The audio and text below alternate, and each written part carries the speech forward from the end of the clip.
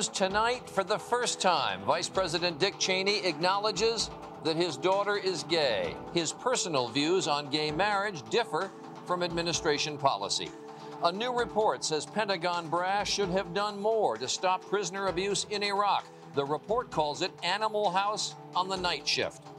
Important news for anyone who drinks sugared sodas. They increase the risk of getting diabetes by 80% in women. And the art heist. Stealing masterpieces is far more common than you might think.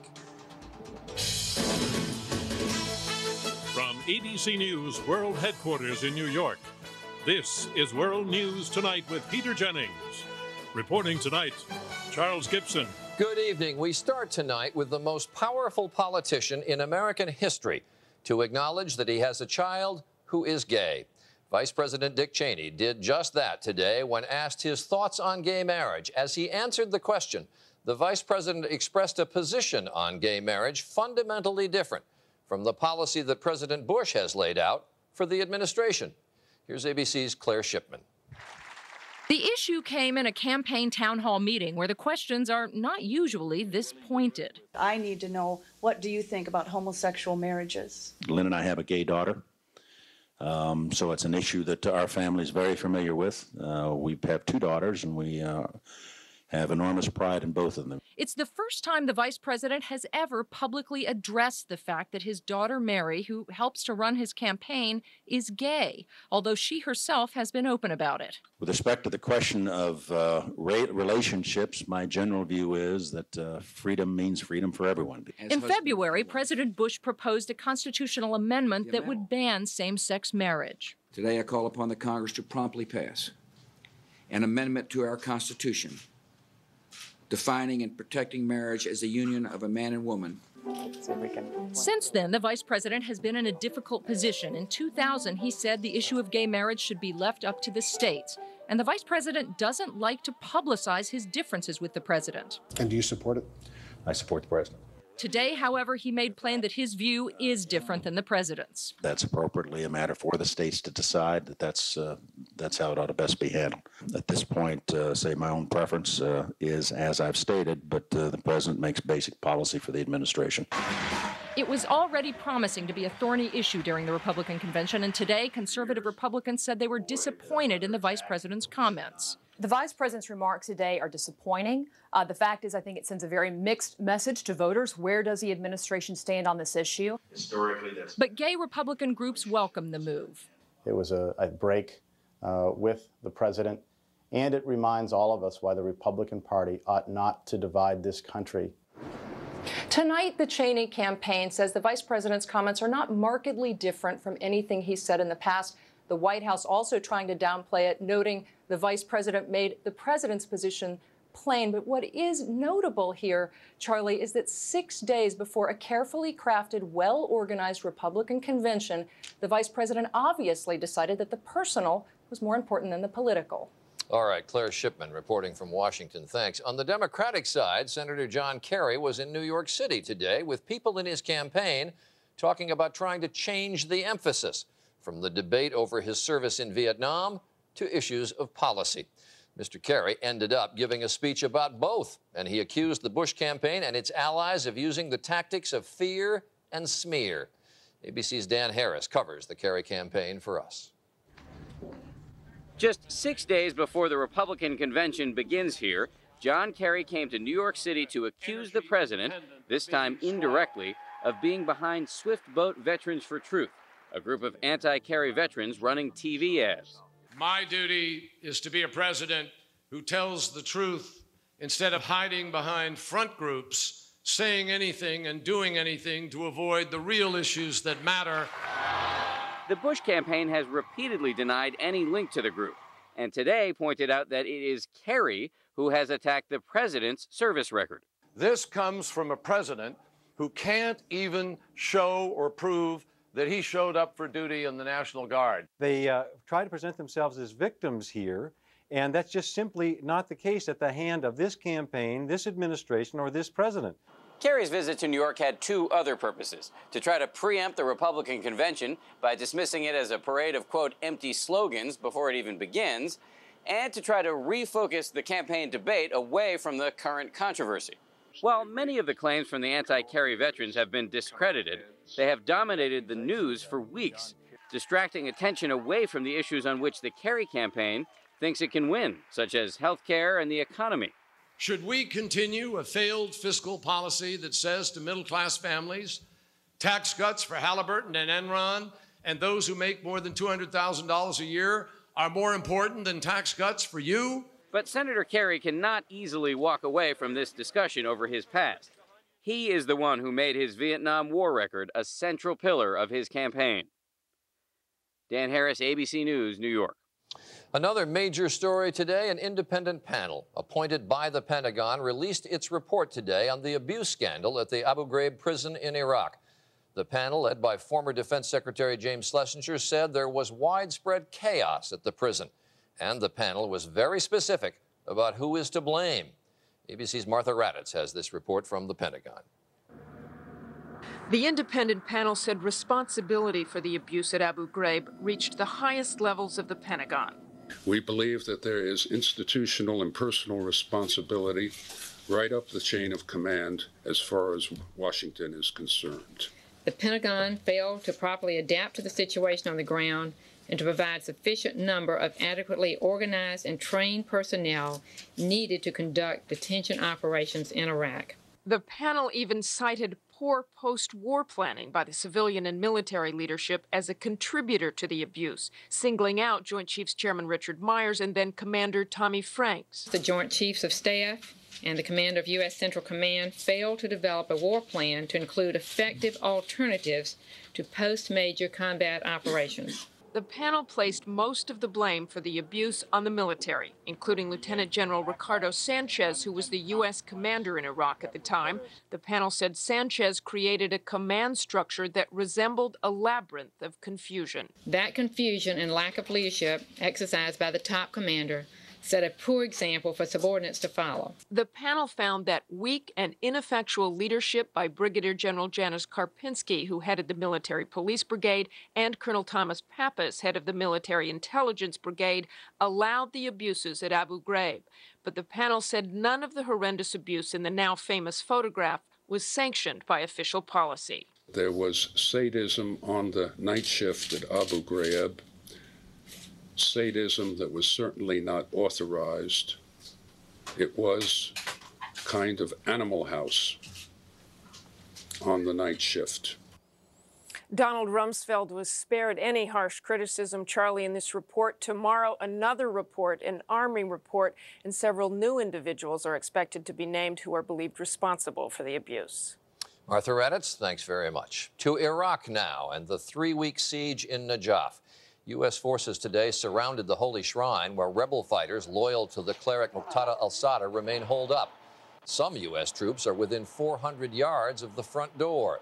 And U.S. warplanes pounded the city for a 4th night in a row. Earlier, the Iraqi defense minister warned the cleric's fighters that the decisive hours are near.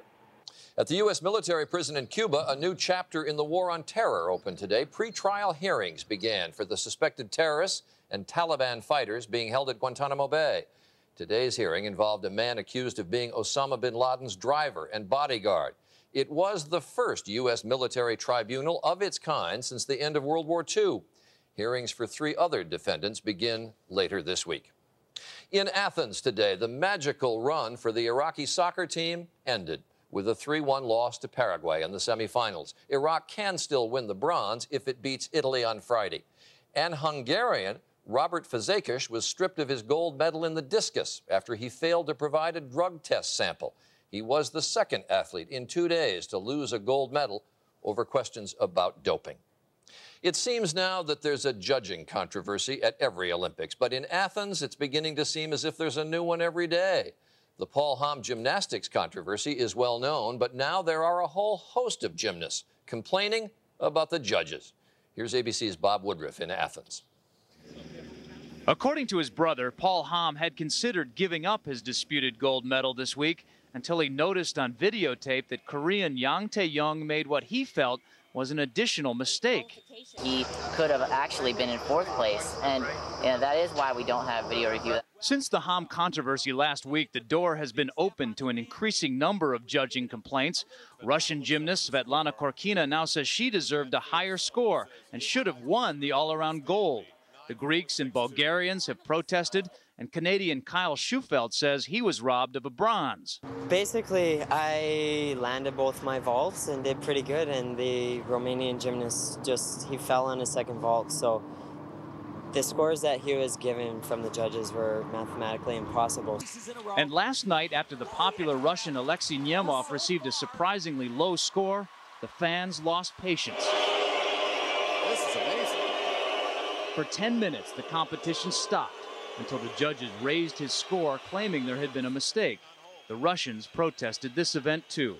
Gymnastics used to be seen as the judge sport that you could trust. Figure skating was a sport that was the butt of all jokes, and gymnastics was, well, you know, they do a pretty good job.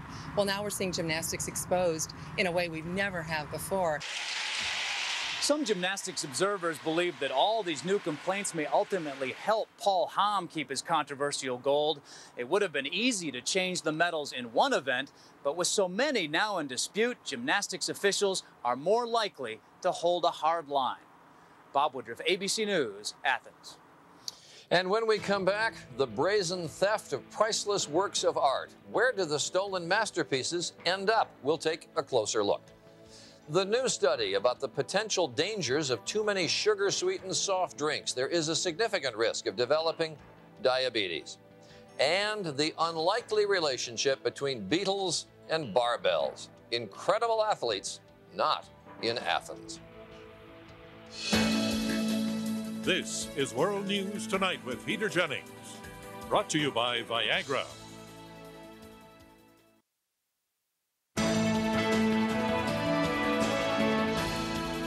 We're going to take a closer look tonight inside the murky world of international art thieves. The theft of Edvard Munch's The Scream this week, one of the most recognizable paintings in the world, was only the latest in a series of high-profile heists. The Art Loss Register, a group that tracks stolen art, says up to 150,000 objects of great art are currently missing. So the questions: why is art theft so easy, and where does the stolen art end up? ABC's David Wright takes a closer look. Today, the most powerful image of despair at Oslo's Munch Museum was the look on tourists' faces. They were stolen. Really? Oh.